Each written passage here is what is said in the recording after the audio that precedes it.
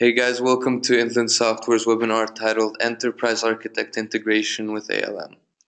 My name is Ben Harampuri. I'm a pre-sales consultant here at Inland, and I will be your host for today's webinar. What's on the agenda for today? I'm going to start off with some fundamental definitions, then I'm going to move on to discussing how UML is used in software development. After that, I'll go into the details of connecting UML and application lifecycle management and the benefits this could bring. Finally, I'm going to show you codeBeamer's Enterprise Architect integration in the course of the live demonstration. Just a little more info here. After the presentation, there will be a Q&A session, but if you have any questions during the webinar, feel free to type them in the question box on your GoToWebinar control panel. Also, a recording of today's webinar will be available on our website soon after the session. And when visiting our events page, make sure you take a look at our upcoming webinars and conferences, and feel free to sign up for any of our future events that you find interesting.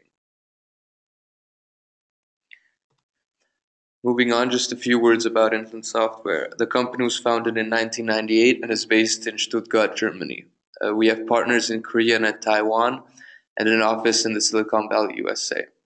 We are the sole developers and the only vendors of codeBeamer ALM, a fully integrated and complete application lifecycle management solution with requirements management, software development, quality assurance and test management, demand management, and IT operations. We also provide consultant and services from Germany with the mission to help our clients manage the complexity of their product and application development processes. Now let's see a short list of our clients. You can see here that we are serving customers from various industries such as automotive and medical device development, the defense and finance sectors, as well as high-tech development companies. Inland Software has clients ranging from mid-sized companies to large global enterprises such as Siemens, Lufthansa, and Samsung, which really shows you how scalable our solution actually is.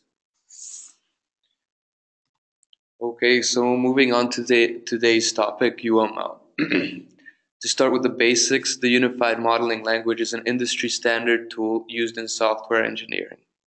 It's an object-oriented modeling language that is used for modeling all kinds of system architectures. As a set of notations and rules, it helps visualize the structure of complex systems of all sorts. That said, however, it is important to distinguish between the UML model and the set of UML diagrams that depict the system. A diagram is no more than a partial representation of certain components, while the model itself is a complete visualization of the entire system.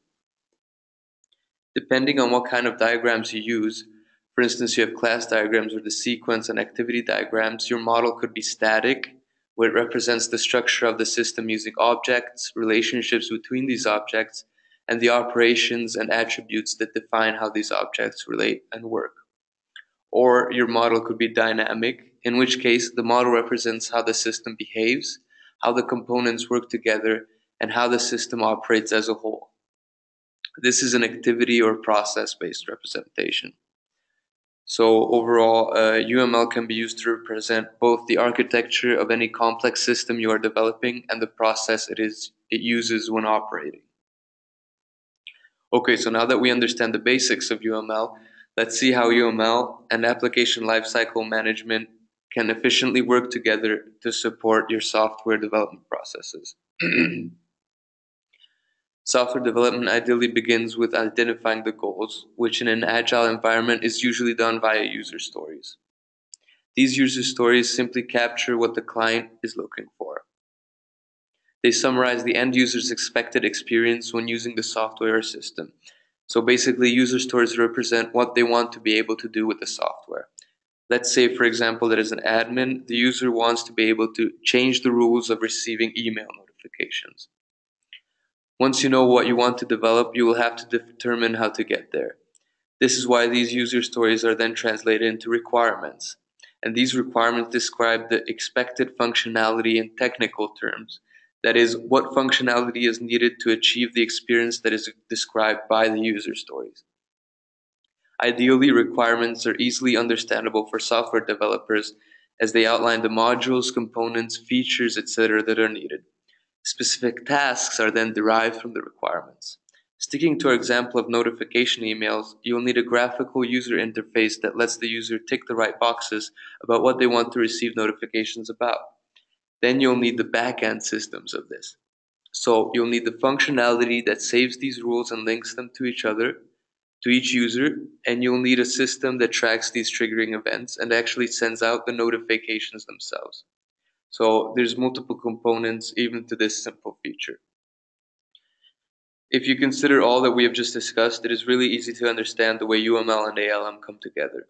The above mentioned types of UML diagrams, architectural and behavior, complement user stories and requirements perfectly. Altogether, they help understand how the whole system should operate. But let me explain this a little more. So first you have your user stories, which help you outline the processes or the behavior of the software. Then you'll draw up the blueprint of the system architecture that allows you to realize these processes and helps you identify what needs to be done, what components you'll need to develop, and how those will work together. You will then describe these as requirements, split these requirements into tasks, assign them to your team members, and your piece of software is on its way to being developed. This is only part of the story though. Not only do UML, user stories, and requirements complement each other, but they also help you stay in control of the entire development process. If you manage to connect your unified modeling language diagrams or models and your application lifecycle management platform, what you would get is practically an executable blueprint of your system.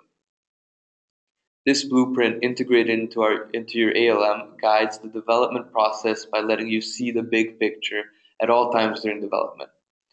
Your ALM allows you to capture your requirements, then lets you break those down into tasks and assign these tasks to your team.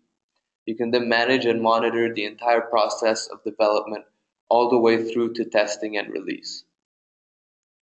Meanwhile, using an ALM solution also lets you establish links between all these work items, giving you complete traceability and total control over all processes. So this is how UML and ALM could operate together. Okay, so the benefits of using UML and ALM together should be pretty obvious by now. However, since these are two different disciplines, various different platforms and tools are used for them. Not many tools out there on the market offer both advanced ULM diagram functionality and full-blown ALM features. Using separate tools, however, it can be a hassle due to the need to integrate these, and this is exactly why we have created our Enterprise Architect integration with codeBeamer.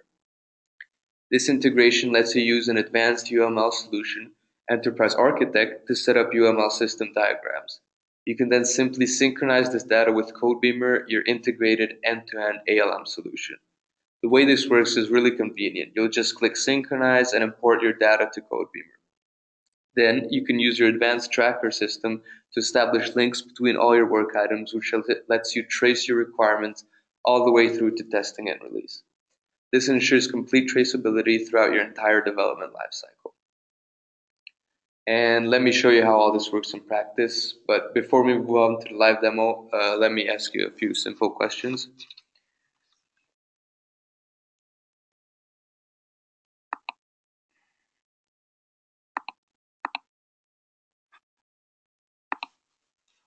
This is the first one.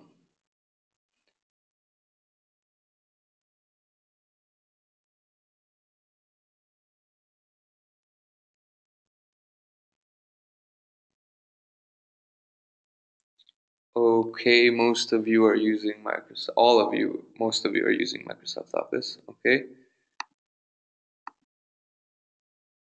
And the next one.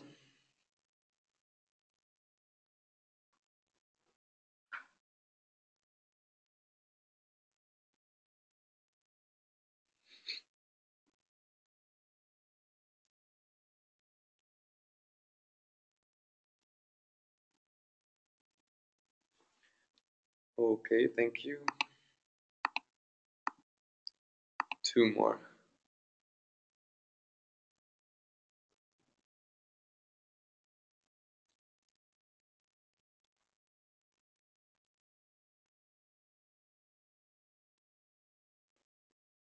Great. And the last one.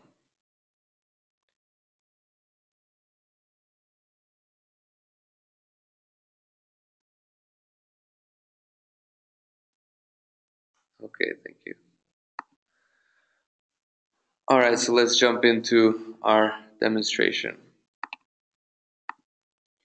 So I have my Enterprise Architect open here. I'll start off in here and show you how to set up the connection first. I'll go into extensions and I have my EA connector for codeBeamer installed already, and I will click on connection properties to set it up. First I have to add my codeBeamer URL, specify the username and password, and I can test my connections after I've done all this. Connection was successful. Okay, that's great. I can save it. And next I will have to set up the synchronization configuration before I can start to synchronize anything. So I already have one set up here. If I go into my codeBeamer, you can see I am in my EA codeBeamer project. And I have my tracker here, requirements EA, which is a requirements tracker that is empty. And that is where I want to export and import my Enterprise Architect items into. So if I jump back, I see I've given it a configuration name. I have a target project that I just showed you, EA codeBeamer. I want to specify the codeBeamer type that I want to synchronize, work item, and this is the tracker I showed you earlier. And I want this item mapped as a requirement. So I have that all specified. I can choose to synchronize diagrams as well as attachments. So I have clicked that, and I'll show you what that looks like after I've exported into codeBeamer. So I save it and close this. Then I will open this city car requirement diagram, and I will add my two requirements as objects here. I will create a link between the two just for visualization purposes.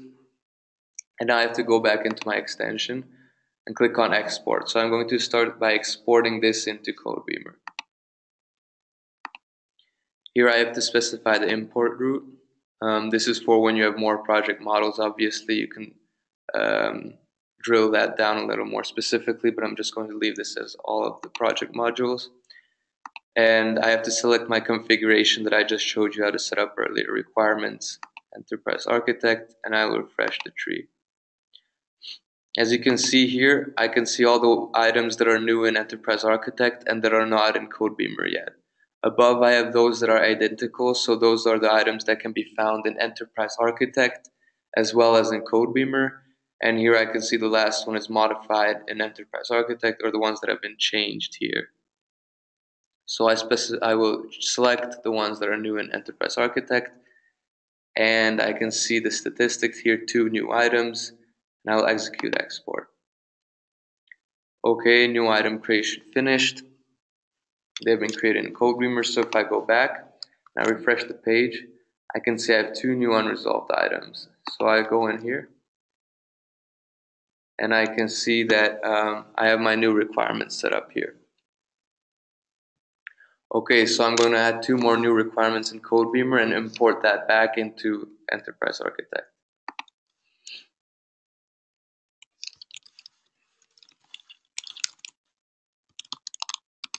Just whatever. And add another one.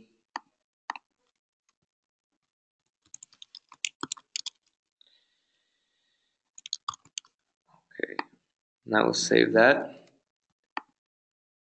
And if I go back into Enterprise Architect, I'll close this export to codeBeamer, and I will go back into my extensions and select import. And here it's the same exact principle, so I have to specify an import route, select the configuration, and refresh the tree. And I can see I have new in codeBeamer, I have ones that are identical, and here I have ones also that have been deleted in codeBeamer, which I can import back into Enterprise Architect. I'm going to only select the ones that are new in codeBeamer, and again I can execute import. If I click on that, I can see it has just finished, and I can see here in my project models I have my new requirements. If I go back to my diagram, I can attach these again.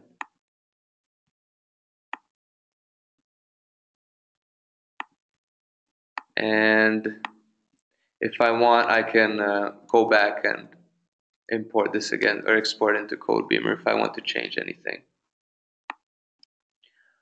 Okay, so that's basically it. That's all you have to do to import. You just have to set up this extension, and then synchronized configurations have to be set up your connection properties, but it was actually as simple as that.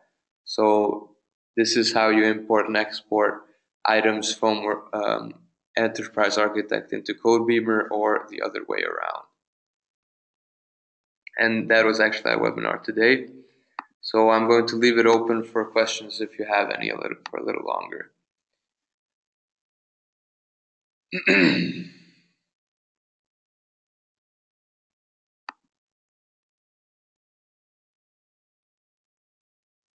Do you have any questions?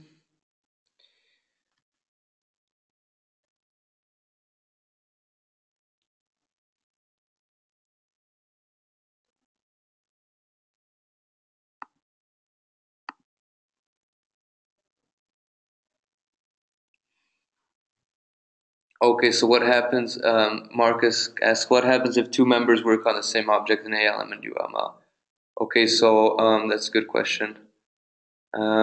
Actually, the one that is working in UML, I believe, that is the one that overrides it. So yeah, UML overrides ALM with our integration right now, but that's a kind of a technical question I'm going to have to ask our technical consultants just to clarify. But I believe that's, yeah, so merging is not really supported with our integration. Does that more or less answer your question? You can type it into chat or wherever, but okay. All right, great. Okay, our next webinar is going to be April 6th, Jenkins Test Automation with codeBeamer ALM. Make sure you join that as well, and thank you for your attention. Bye-bye.